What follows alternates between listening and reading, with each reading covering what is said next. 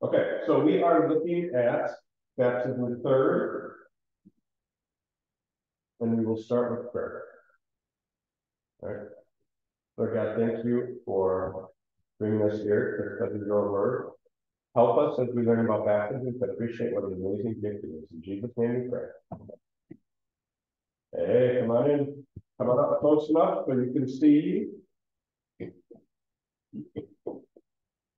And open up your catechisms to 315 and your connection. 149. No, it's 145.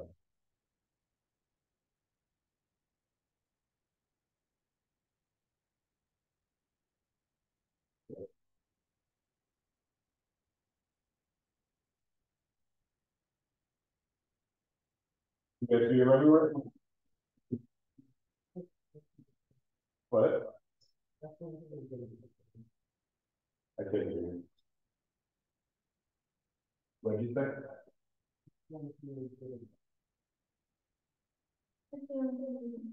You didn't. Okay. Okay. All right. So let's look at baptism third, which is one of the things for today. So in baptism first, it's first what is baptism? Baptism, not just plain water, but used by God's command, connected with God's word, right? What is that word of God? Corrected by the last chapter of Matthew, go make disciples of all nations, baptizing, right? So that says do it. It's water in the word, right? Second, what does baptism do for us? Talks about the power of baptism, right? Baptism works forgiveness of sins, delivers from death and the devil, gives eternal salvation to all who believe. This is the words and promises of God declare. What are those words and promises of God? And then you have that passage from Mark, whoever believes in the baptism is saved, or is not legally condemned. And then we go on to how can water do such great things? You ever think about that? How is that water able to do some special things? Well, it is certainly not the water that does such things, but God's word, which is in with the water, and faith, which trusts this word used with the water. For without God's word, the water is just plain water and not baptism. But with the word, it is baptism, that is a gracious water of life and a washing of rebirth by the Holy Spirit. Does that make sense? Laura, like, what does that say to you? How can water do such great things? Put that in your own words. It's connected with God's word, right? And who is using that word to work his miracle? Well, the pastor is a tool in the process, but who's really the power behind it? God, yeah. Washing of rebirth by the Holy Spirit. And then where it's written, Christ our Lord, or St. Paul says in Titus chapter 3, God saved us through the washing of rebirth and renewal. What's it talking about? Baptism, yeah. So a washing of rebirth. Remember what we were by nature because of our sins? We were dead. But baptism gives us the washing of rebirth. We're born again. And renewal, instead of old and worn out, new by the Holy Spirit. Who does it? The Holy Spirit, whom he poured out on us generously through Jesus Christ our Savior, so that having been justified by his grace, we might become heirs. Jade, what's an heir?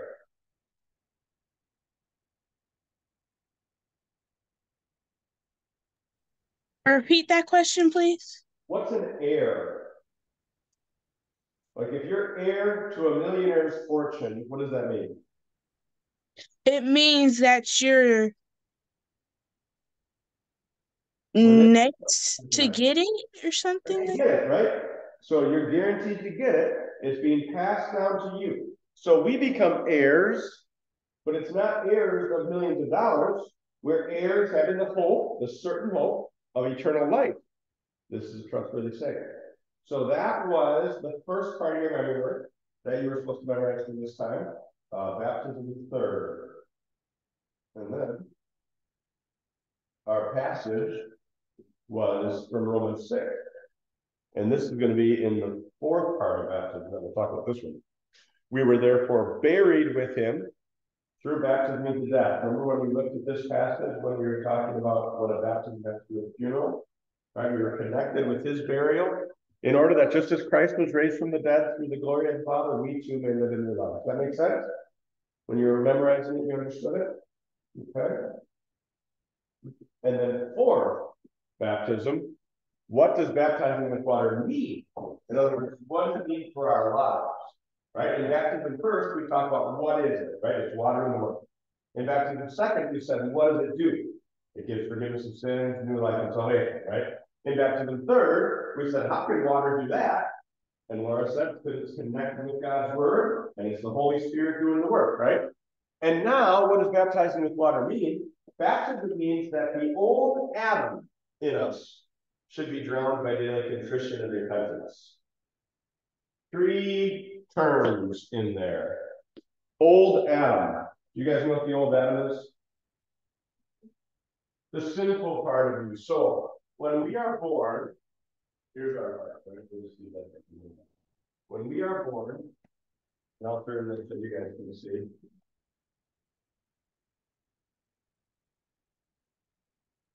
There we go.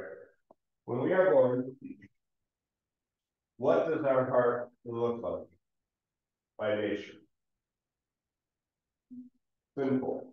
Sinful, like totally full of sin? How much good do we have in us? Like how good are we by nature without God? Only evil all the time, right? Remember the 4 words, the 4 pictures the Bible uses?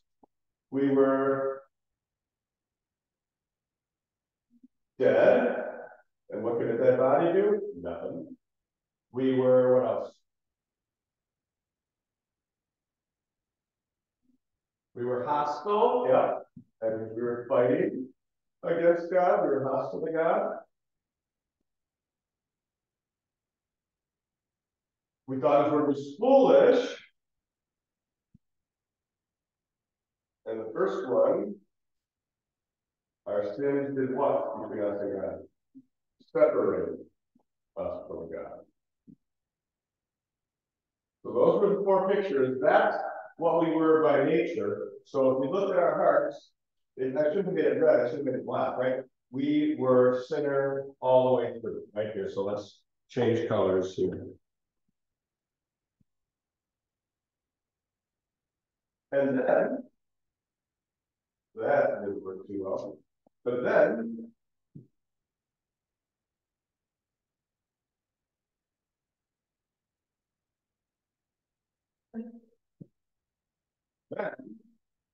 when the Holy Spirit worked faith in our hearts, there wasn't just the old Adam, but there was also the new person, right?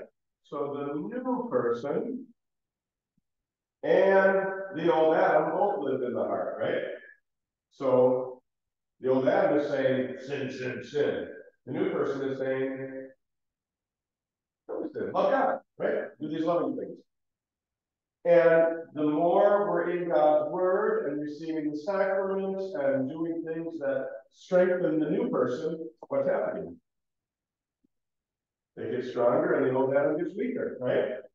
But sometimes we give into the old Adam and do something we shouldn't, and that gets a little stronger, right? So there's this constant back and forth of old Adam and new man in our heart while we're living here, right? And then in heaven, what's going to be perfect, because all the sins are gone, no more sin, no more temptation, all of that. So, back to our baptism fourth. Baptism means that the old Adam in us should be drowned. If you're drowning something, what are you doing? Killing it. Yep.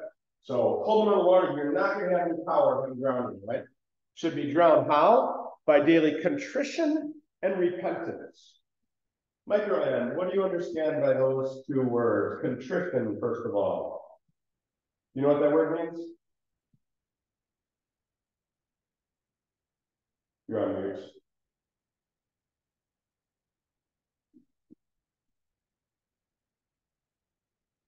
Anyone want to take that one? Contrition. We have a hymn that says, with contrite hearts I cry.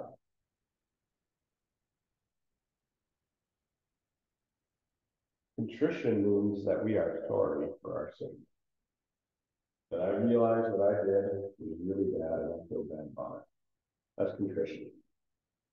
Kind of like repentance, but what else is there in repentance? I feel bad about my sin and I'm looking to Jesus for forgiveness, right? I'm asking God for his mercy. So, you know the story of Judas? What did Judas do, Ethan? What? He sold Jesus. He betrayed Jesus. He handed him over to the chief priests so that he could be put to death. Afterward, how did Judas feel about that? What's that?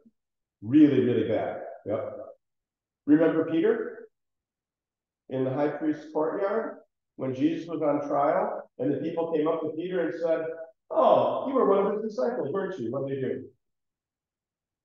He denied him. He said, "I've never heard of the guy. I don't know the guy. I don't know him." And then the rooster crowed after he did it the third time, and he remembered that Jesus said, "Before the rooster crows, you're going to insult me 3 times." And how did he feel about that? Really bad. So they both felt really bad. They both had contrition. What did Judas do about it? You know what happened next? What did Judas do?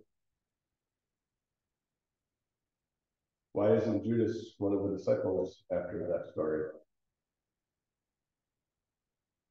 He went out and killed himself. So he felt really bad and went and killed himself. Peter felt really bad, but he stuck around and looked to Jesus for forgiveness. So one of them had contrition, and repentance. Who just had contrition? What? Judas. He felt bad about his sin. Who had repentance? Peter. Yep. And so he got to hear Jesus say that you are forgiven. So baptism means that the old Adam in us should be drowned by daily contrition and repentance, and that all its evil deeds and desires be put to death. Like if there's a temptation for you, like let's say your parents say, no more than 30 minutes of screen time a day. And you've already done the 30 minutes of screen time. And they're not in the room. And the video game is right there. And you just kind of leave it on so that you can kind of walk by and hop on real quick. That's not putting it to death, right? That's letting the temptation still be there. Maybe you turn it off or go in a different room or throw the video game in the garbage, something like that. That would be putting it to death, right? To avoid those temptations. So baptism means, so now that I'm a new person, the Holy Spirit's living in me, that every day the old Adam should be drowned by daily contrition and repentance, all its evil deeds and desires be put to death. It also means that a new person should daily arise to live before God in righteousness and purity forever. So every day that I remember my baptism, what can I remember? What am I doing with my sin, my sinful nature? Drowning it, saying, I don't want to do those things. And what am I doing for the new person in me? Strengthening me, right? Where is this written? St. Paul says in Romans chapter 6, we were buried with Christ, we baptized with death, in order that this is Christ was raised from death to the glory of the Father, we too may live a new life. Make sense? Any questions on that? All right. Now, you've seen this picture before, right? Someone tell me, what are the means of grace? That's the grace that God's giving us. What are the means of grace? Okay. Yep. But like the definition. The means of grace are the ways God gets his good stuff to us. And what are those ways? The word and sacrament, right? The gospel and word and sacrament. And what are the sacraments, Bethany? What are the sacraments?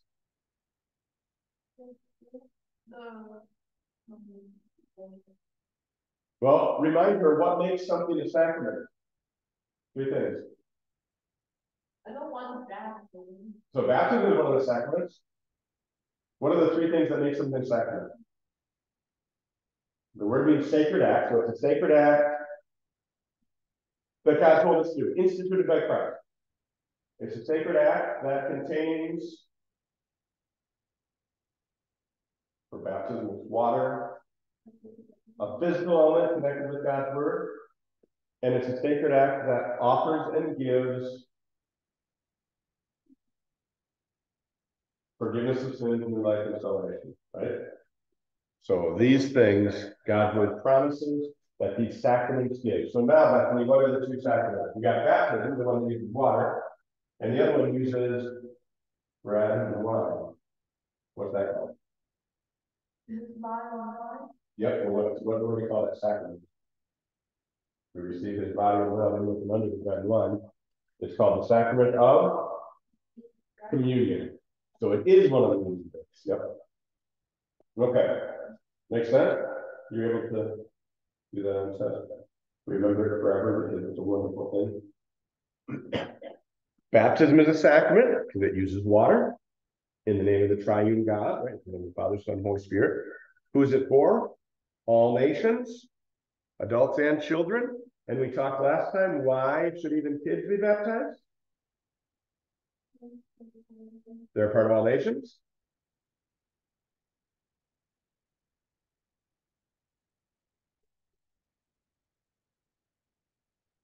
Okay, God's the one giving the gift, and he's the one who gives the gift of faith. And they were born sinful, so they need forgiveness, right? All right. There we go. So now, yeah. Catechism, page 315, connections, page 147. So look at page 315. And we are going to look at those questions that you would have written stuff down from the connections. Who did get your connections work done? Raise your hand. No one? Laura, you did? Okay. So Laura, what do you have down for 308? Or no, I'm sorry, for 311.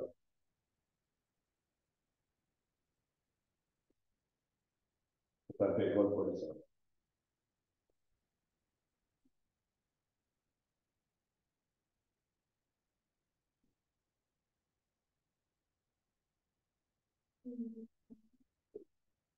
Good God, so I would bless us in this way. Okay. And how did God make that happen? So look at those passages there. You see John 3, 5, and 6. Why is baptism able to offer that? Ethan, you want to read it? John 3. Nice and loud, please. Very truly I tell you, no one can enter the kingdom of God unless they are born of water and the Spirit. Flesh gives birth to flesh, but the Spirit gives birth to spirit. Okay. So who's making it happen?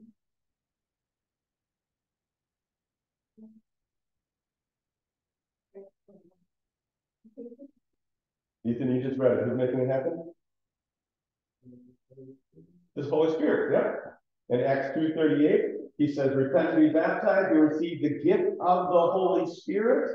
In Titus 3, it's a washing of rebirth and renewal by the Holy Spirit. So why is baptism able to offer and give such great blessings? Because the Holy Spirit's doing it. The Holy Spirit is working.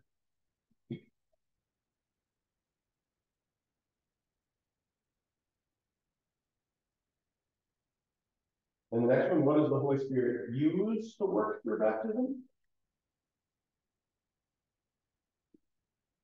Not just water. The Word, yep. The Holy Spirit uses the Word. So that's 3:12. If you don't have it written down, write it down. 3:12, the Holy Spirit uses the Word. And what does the Holy Spirit do through the Word of God connected with the water of baptism? Okay, how? What are these passages talking about? Ephesians 2 says, it is by grace you have been saved through faith, and it's not from yourself, but the gift of God. 1 Corinthians says, no one can say Jesus is Lord except by the Holy Spirit. 1 Peter 3, the pledge of a good conscience toward God. And Galatians 3, all of you who are baptized in Christ have clothed yourselves with Christ. Mark 16, whoever believes and is baptized will be saved, whoever does not believe will be condemned. So the Holy Spirit's doing the work. He's using the word, and what's he making?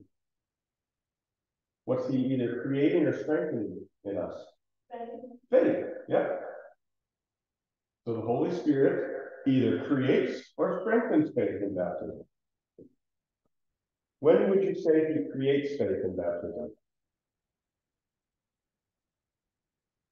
If it's someone who didn't believe, like maybe a little baby that didn't know, and then God gave the gift of faith. What if someone believes and just hasn't been baptized, and then they read the Bible that God says you can be baptized because all these good things are there in baptism, and then they get baptized? Is that creating faith? It's strengthening faith. Yep. So it creates or strengthens faith. And why is baptism called a gracious water of life, like a washing the river? That comes back to our formations, right? It's gracious because how much of it could we have done on our own? So it all had to be God saying, I'm going to do this even though they don't deserve it, right? That's grace. God's undeserved promised love. What's grace? Excellent word. Yeah, undeserved promised love. Okay? Then, let's look at this. Agree or disagree? If someone falls away from the church and from God, they should be rebaptized when they come back.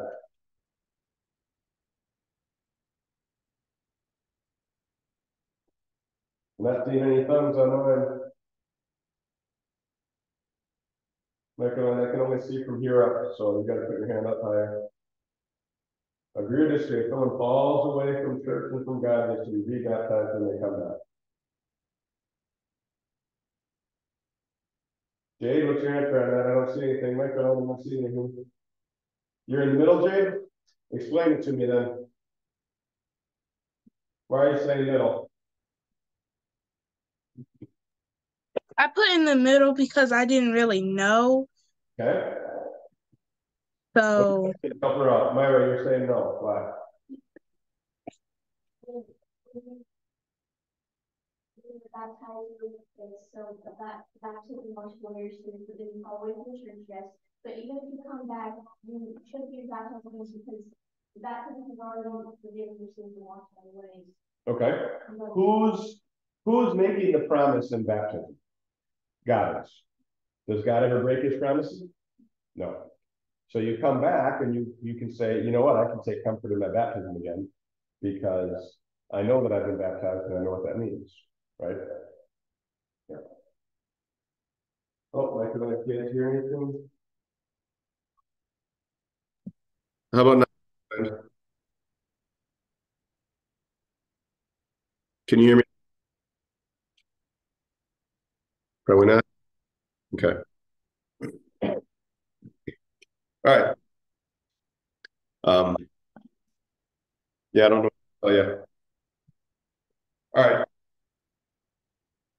So where are we? Oh, yeah. One.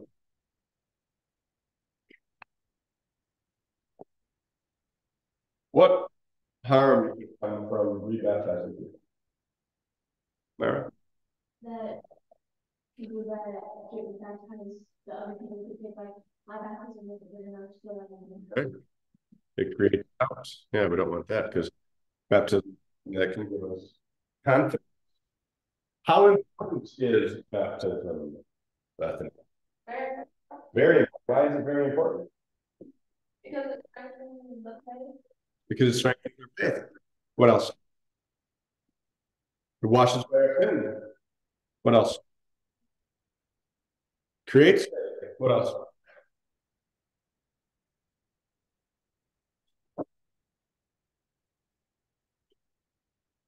His word strengthens my faith too. Why do I need to be baptized as well? Well, guys, yeah. And he said to because he knows sometimes we need proof. We need to be able to see something.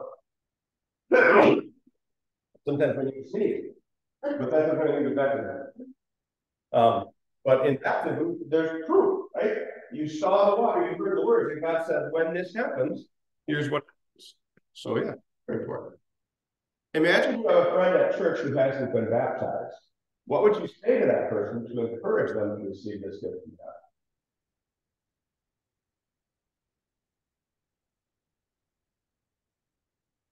Ethan, what would you say?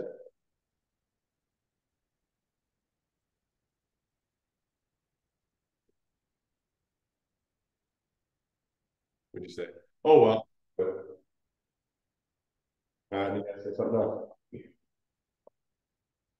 That's what silence is saying.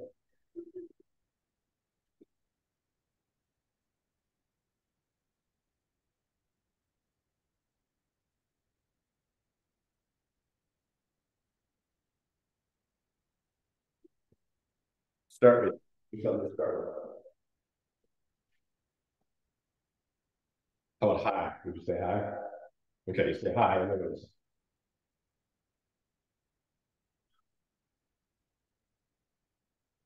Do you think this person should get baptized? Okay. So maybe tell them that.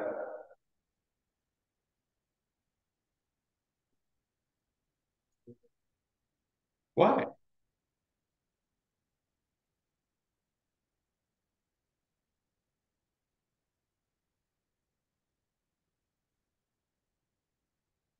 I'm not really convinced here, you think? Think about what you're talking about. Why should I get baptized?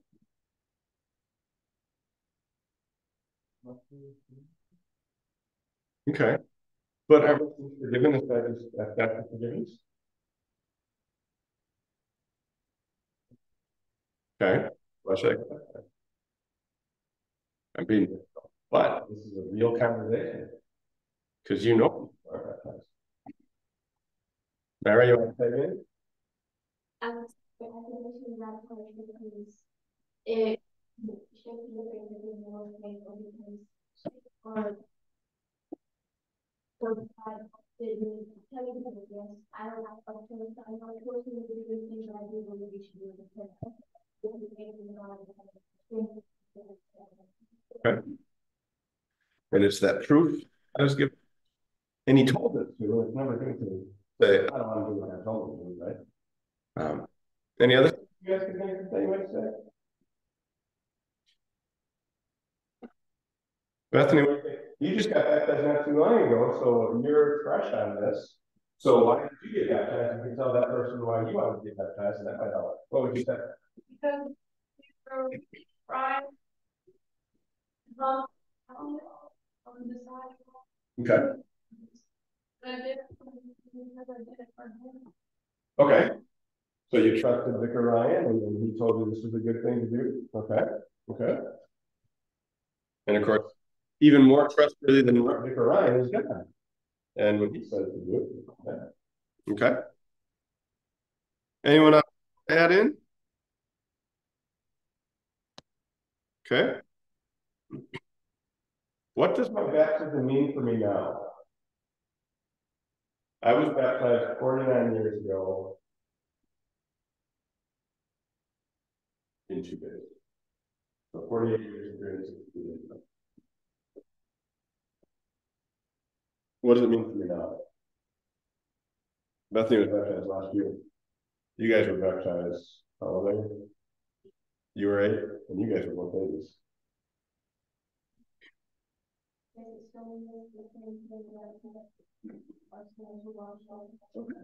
It's that ongoing reminder.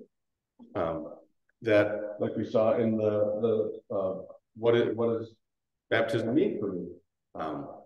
Daily, down in the old Adam, the new person arising in me. So yeah, baptism means that the old Adam in us should be drowned by daily contrition and repentance. Every time I remember my baptism, I can remember, you know what?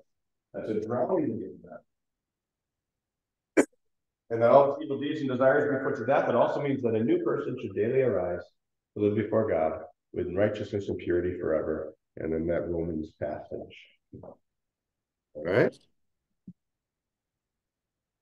Oh, before we get to that, so now look at 3:15 in your connections. What change did the Holy Spirit bring on my life through my baptism? What'd you have for that one,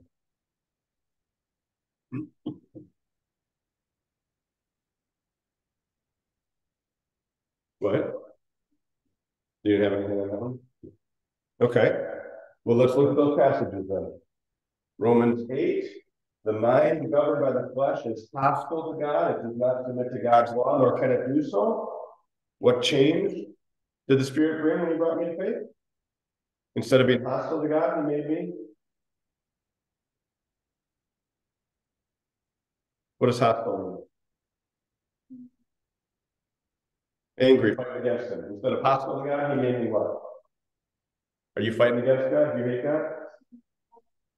Yeah. Makes you say, you know what? I want to do what God says because I love him, right?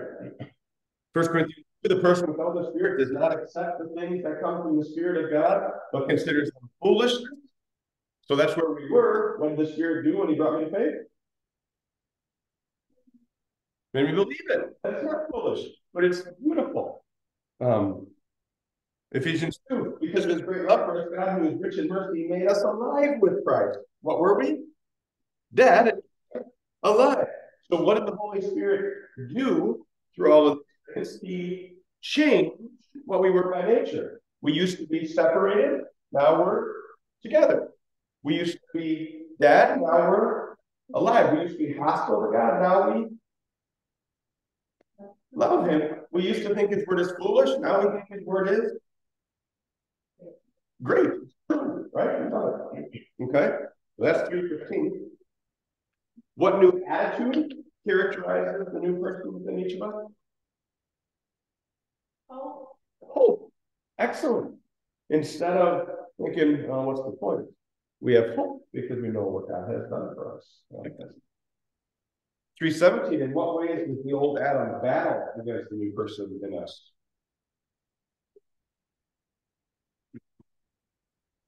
What does the old Adam try to do? What? Make us sin, right? What do we call that? Yep. So all temptation. Sometimes it's from something we see on TV or on TikTok.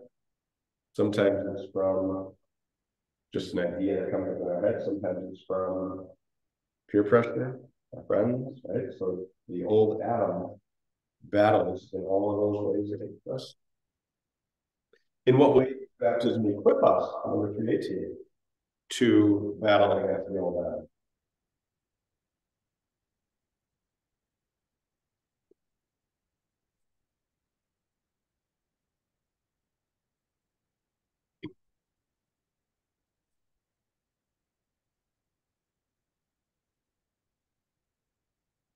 Okay, so it strengthens our faith, using the word, right? So we hear his promises, we see what he has done, it increases our love, he wants.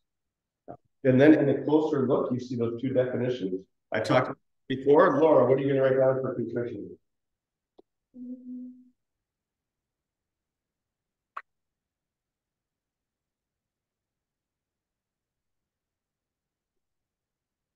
Remember we talked about the difference between contrition and repentance. Bethany, what do you think? What's contrition?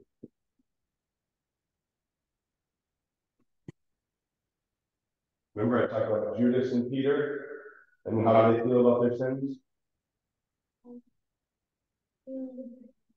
Feeling bad about your sins. So contrition is being sorry for your sins, feeling bad that you did that.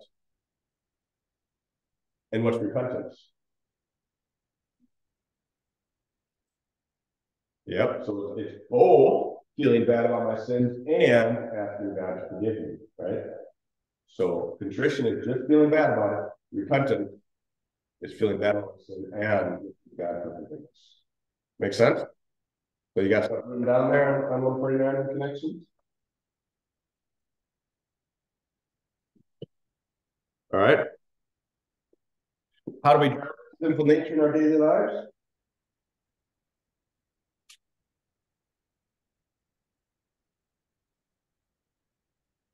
How do we drown the sinful nature in our daily lives? Well, since I'm baptized, so baptism means that the old Adam in us should be drowned by contrition and repentance. So when we tell God for our sins and we ask Him for forgiveness, that's helping to push down the sinful nature in us. All right. Here we have, hey Rose, Chris.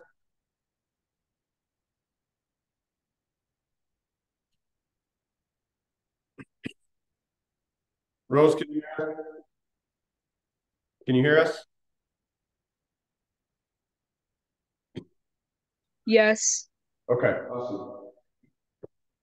So let's review what we've been talking about, right?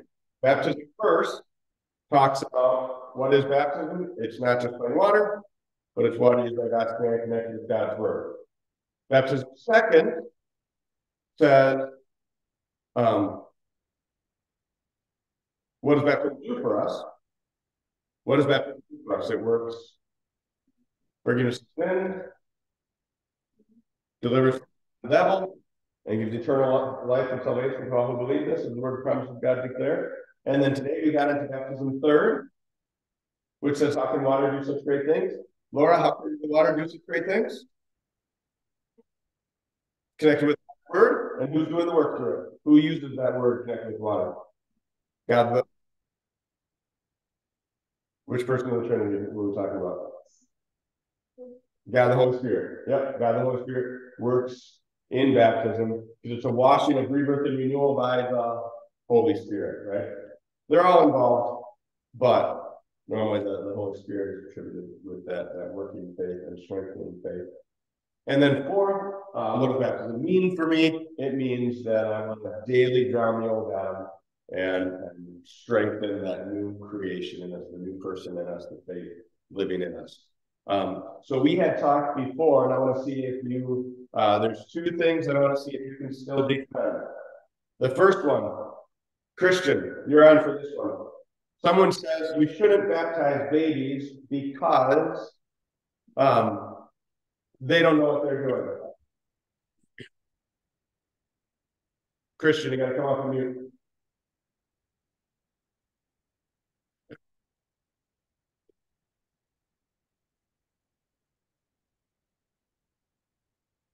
All right, we're not just going to wait for you. Microland, you want to take that? Someone said you shouldn't baptize babies because they don't know what they're doing. What would you say to that person?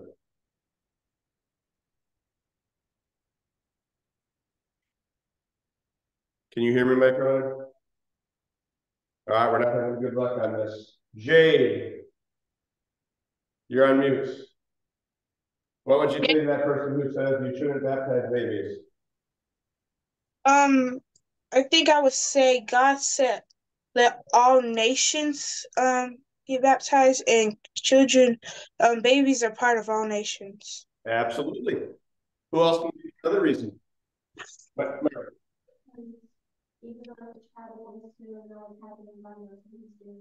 Okay. Who causes faith? It's not the child, it's God. God's the one who gives that gift. And if God wants to give that gift, God can give that gift, right? Can children believe? Yeah. Yes. These are the ones who believe in me. How about what was the other part of this? All nations. Oh, and some people say, well, they don't need it because they never sin. Is that true? No. Surely I was left birth and come on the conceiving. So yeah, so baptize all nations. Here's the other one. Let's see if you can do it. Who wants to take this one? Myra, brave one. Okay. Myra, friend who has not been baptized, I will be a friend and say, I don't think I really need it. I believe in God.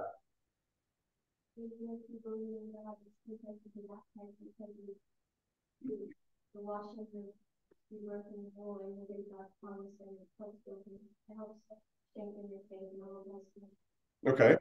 So you're saying it'll strengthen my faith, it'll be better? Well, yeah, it helps me a lot. Okay.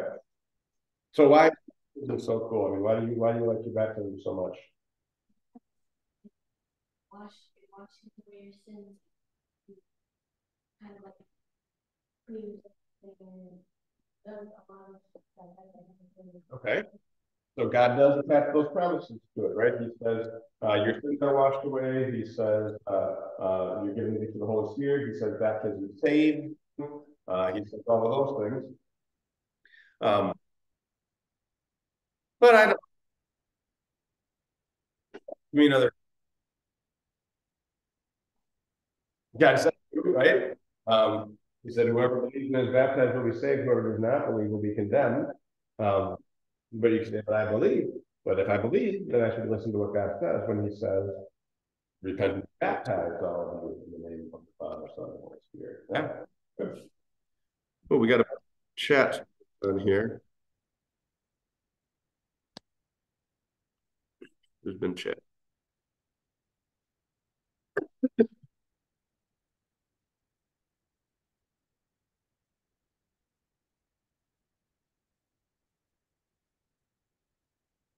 Okay. Microlin, are you able to hear? Microlin and Christian are just sitting there watching? Okay. All right. I don't know what I can tell you guys because the others are hearing. Oh. All right. Okay. So homework for next week's lesson. Read page 327 to 341 in the Catechism and review the pages we went through today. Finish the connections questions on those pages. So make sure you've got answers written down. You know, all it takes is reading through those passages, and that's where you get your answer. Memorize keys first. And I'll put that up here in a second. We'll talk about it. Memorize Matthew 18, verse 18. Do the Google Forms follow-up quiz. People have not been doing those. Do any old ones that you missed? Bring your books. All right. So the keys first. This is what we're going to talk about next week. First, what is the key? And we'll study that next week. But what do you use the key for? To unlock something or to, let's say you're leaving, you're going to, or you lock it. Yeah, you lock or unlock things. So Jesus called the ability to forgive or not forgive the keys because they lock and unlock heaven. The use of the keys is that special power and right which Christ gave to his church on earth to forgive the sins of penitent sinners. What do we mean be penitent, Ethan? Are you saying, I don't care, stop talking to me?